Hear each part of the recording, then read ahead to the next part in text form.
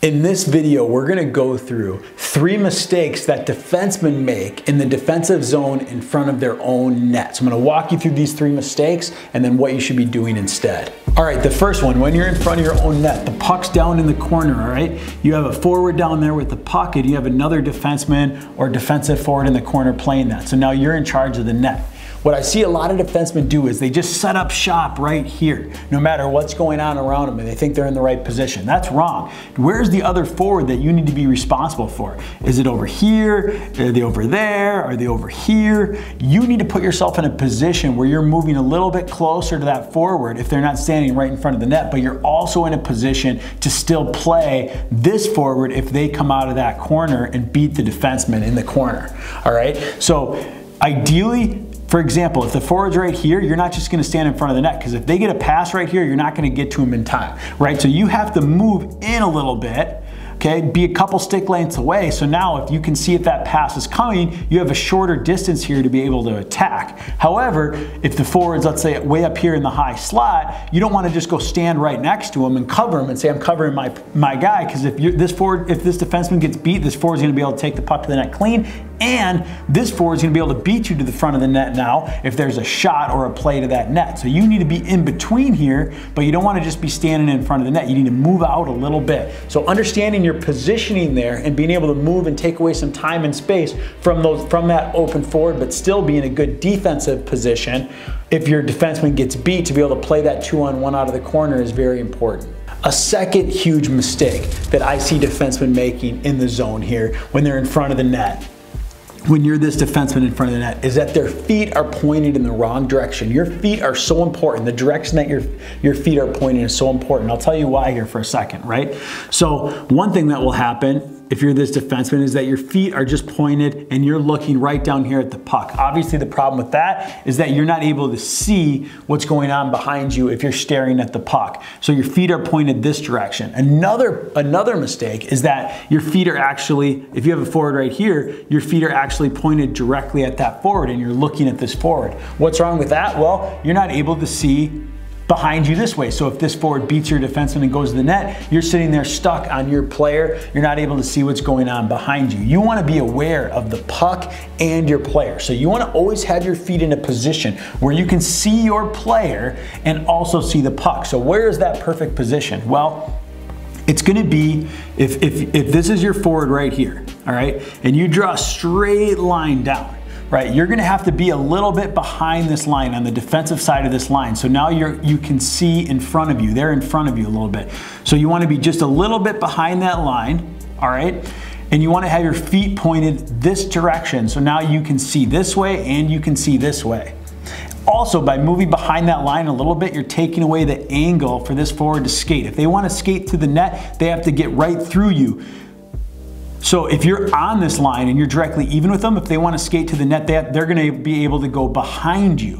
You don't want that. You want to be in the lane there between them and the net as well. So that's that perfect position for you right there, because now your feet are pointed this way. You can see over here. You can see over here. You can see what's going on. You can see this whole side of the ice. And then obviously you should be taking quick glances here. You should be taking quick glances behind you and always being aware of what's going on by looking. Your eyes and your head should be moving. You should see what's going on. Your knees should be bent. And you should feel that sense of intensity and urgency even when you're just the defenseman covering in front of the net. You need to be aware. You need to be ready to jump. You need to be ready to pounce if any of these players get passes, if there's a loose puck, if your defenseman gets beat in the corner, you need to be ready. So just having that sense of urgency, having your knees bent, being ready, being in that good position, and then also making sure that you can see what's going on by having your feet in the right way, pointed the right way. The last mistake I see defensemen make, and I see this happen all the time, and it kind of goes along with the other 2 points we just talked about. But what happens is the defenseman in front is covering their player. Typically their feet aren't going to be pointed the right way, so they have trouble seeing what's going on. They're looking at their player or they're looking behind, and they can't have a full awareness of the rink. They don't have a full awareness of the defensive zone. But this defenseman gets beat, right? So this forward beats that defenseman out of the corner. What does this defenseman do? What would you do in that situation, right? You have your guy in front. this defenseman gets beat out of the corner, what are you going to do in that situation? Well, I'll tell you what a lot of defensemen do is they cover their player. And then this forward kind of goes in here on a little mini breakaway and they cover their player and they're like, my player isn't going to get that pass. My player isn't going to touch the puck and score. And this player scores. That's your mistake. That's your fault. You need to be in a position to play a 2-on-1 here and pressure this forward. So what do you do in that situation? One, when this forward's coming out of the corner, you want to hold your position here, all right? Don't be right on top of this forward and give him all this space, but you want to be off a little bit, hold your position, have an active stick, so take away the passing lane with an active stick. And then if this forward, one, they're going to try to force the pass a lot of times and you're in a good position. Just deflect the pass, boom, you're done. All right, but then if you read that this forward is going to take the puck to the net, now you have to step down and attack. All right, whether you're going to slide right here at the last second, whether you're going to step down and go in, stick on puck to deflect passes and shots, all right, but you have to pressure here. You can't just let them skate. You want them to shoot from a bad angle. Ideally, they read that you're covered here, they read you're in a good position, they shoot from a bad angle, boom, easy save for your goalie, right?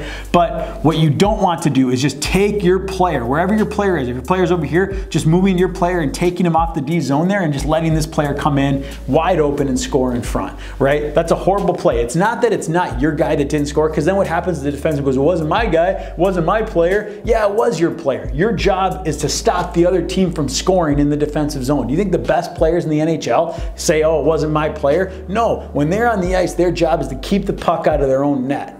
So your job is to be in a good position to support your other defenseman if your other defenseman gets beat out of the corner and you have to play a 2-on-1 here. That's your job.